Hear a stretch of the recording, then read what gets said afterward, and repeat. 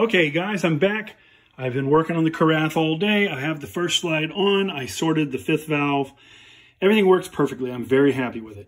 This now works nice and smooth, no problems. My lever right here, I have to adjust the thumb ring. It's not exactly where I want it. Works really well.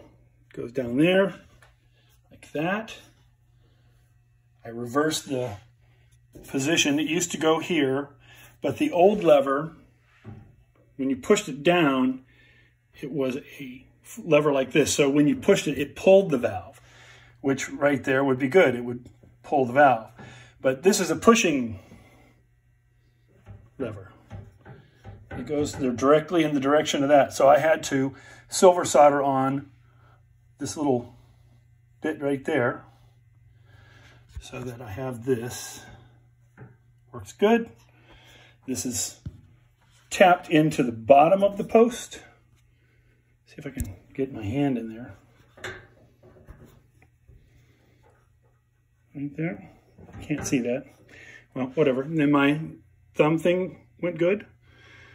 The bracket is now, instead of lying from here, going underneath to right there, which was when it would cool off, this span would expand. Then when it cooled off, after it was attached to the tubes, it would contract back to where it was, pushing the two ends together, causing them to bind. I got fed up with it. So instead, I moved the bracket over here so that it's parallel with the valves. Gives me a rod that's parallel with or perpendicular to the valves. I reused the thumb pad. I turned it 90 degrees.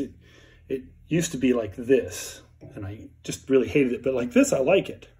So this is the Kurath one. The rest of this is a nickel silver Rube Goldberg thing that I came up with. You can see there. And there's my Voigt thumb ring. The original Kurath linkage. I didn't have to do anything to it. I just had to change the stop arm a little bit. And my slide now, because of this being rotated, I can't see what I'm doing, from here all the way out so that it's up.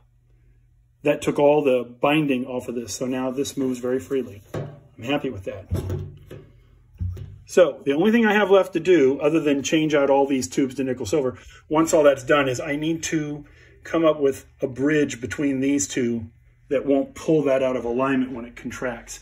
So it's going to be probably thin brace rod, you know, some of this stuff here. The only thing I haven't done is I forgot to solder that in place. That's loose right now. I'll fix that tomorrow. I have 3 performances in the morning, and this is more than tight enough, and it doesn't bind on anything. So I'll fix that tomorrow. So the next step will be to pull off all of the third and the second slides and retube them like this. They won't be a problem. There is nothing anywhere near as horrible as this thing here.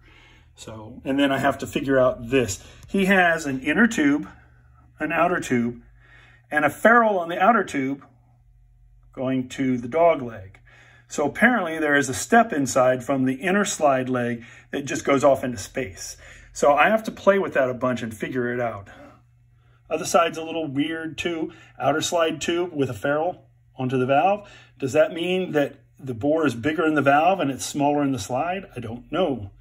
Has this little rigmarole here to expand from 19 to 20 millimeters. From the 19 to the 20. These 3 are 18. And of course, I've altered the bores like I showed in that one post. I'm going to put this online, and then I'm going to post all my pictures. I'll see y'all later. Bye.